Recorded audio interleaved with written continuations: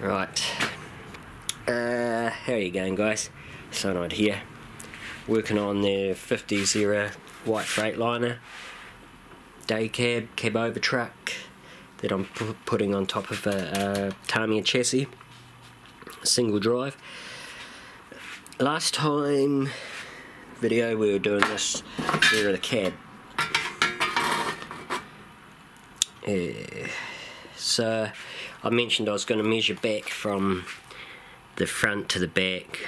My door I figure is going to be around 70 to 65 mil wide, and then I figured out the distance from the back to the door jamb is 35, so I've measured that, done that, but I'm not going to run a bead down here with the bead roller now. I'm just going to slice it with the angle grinder and fold this over to make the rocker panel, and I'll add another piece of metal, an offcut from the same metal, and use that as the door jamb. I'll weld that on the inside there when I'm ready to do that. That will just make it easier for me to do, I think. I don't want to lock myself into a bead line here, so that'll give me a bit of freedom to, you know, adjust things as need be, because I'm, you know, making shit up as I go along and things aren't always exact. So yeah, there's a lesson for today's video. Don't be afraid to change your plans. Best laid plans of mice and men, as they say. So I'll get on and cut that, fold that, and that should allow this to sit properly on the floor pan. Then I don't know, I'll brainstorm a bit more. I had an idea about how I'm going to join this to that curved front piece, that there. I was going to put a wee bin and go behind that, step it, and then I can tack it together. But I don't want to weld things up too much this early on in the game, because I don't want to weld myself into a corner. Yeah, I'm kind of making this up as I go along quite a lot, so you'll know when I know. What I do know is I can cut that, bend that. So let's do that.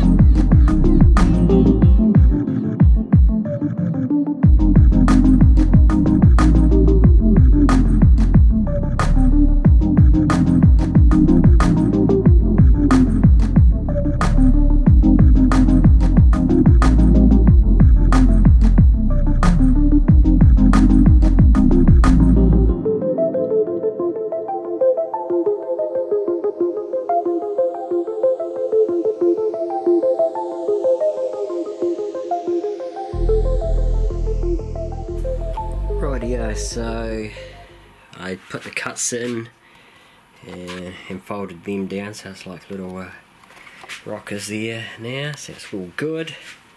The gaps are pretty close. I've got the squares here to keep the front straight and the back of the cab straight, and measured the door holes. The far side is 70 at the bottom, 70 at the top, pretty much. This one here is about 69 at the bottom and about 68 at the top. So this is square, so what I'm going to do is shave this to get this cavity 70 wide, top and bottom. I'm just thinking about how I'm going to attach these things but make them removable. I need to do the grill, you know, the big old chrome grill that these things have, so I don't want to attach this yet. Yeah, I kind of want to tack it in so I've got one thing that's solid and not going to move, and then I can build around it. When it's all loose, it's very tricky, but I'm not too sure, because I know I've got to put some detailing down here and cut this out. I'm thinking about it. Sharp-eyed among you would have noticed I've removed the plastic Tamiya fuel tanks since the last video. I won't use them because they're square and the plastic, so I need round tanks for truck to solve. And I will remove these guards as well, but they're not interfering with anything I'm doing at the moment, so they're there for now.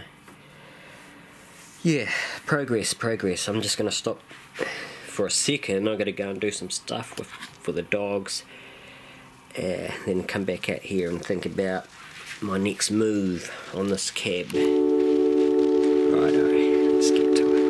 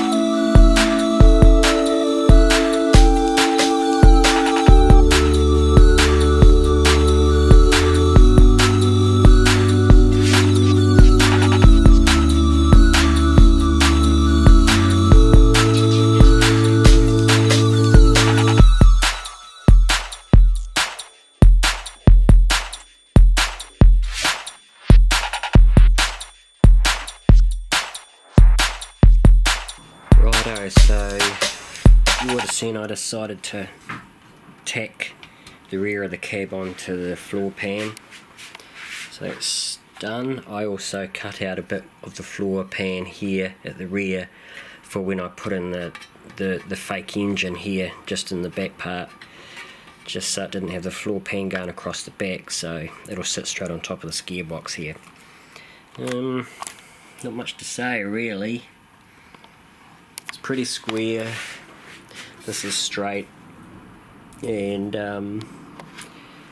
there's still a little bit of flex in this floor pan here, so I'm not completely locked in just yet, but this is a lot more stable than it was, and I want to do that before I start the front and setting that, and the door frame and the window frame and things like that. So, and I can easily cut the stuff out down here later. The reason I haven't done that is I won't meet here, so that when I attach this front piece I've got plenty to play with for tacking things on, and then once this is joined, where's that tire?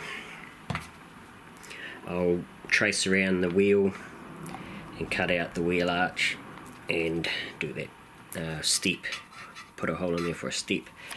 So yeah, good progress I think. Where to next? I think I'm going to mock up how I fit the front of this to this down here. I'll have to modify the front down there where they join a little bit, make sure it's square, 70 across there for the door, and then I'm going to think about, before I commit this to the floor pan, I may build the grille to go in front, because once that's on there it's going to be a lot harder to get off. Excuse me, I was not watching the viewfinder. So I may put the grille on the front here before I commit this to here, because even though it doesn't do it in the real one, I may have the grille coming out from behind, so I might cut a big hole out here and have the grille come out. We'll see, but I think cutting up that toaster is what I'm going to do next, and do the grille. Yeah, I'll think on that overnight. Anyway, I think that'll do for today's video. Alright guys, I'll catch you on the next one, and see you later.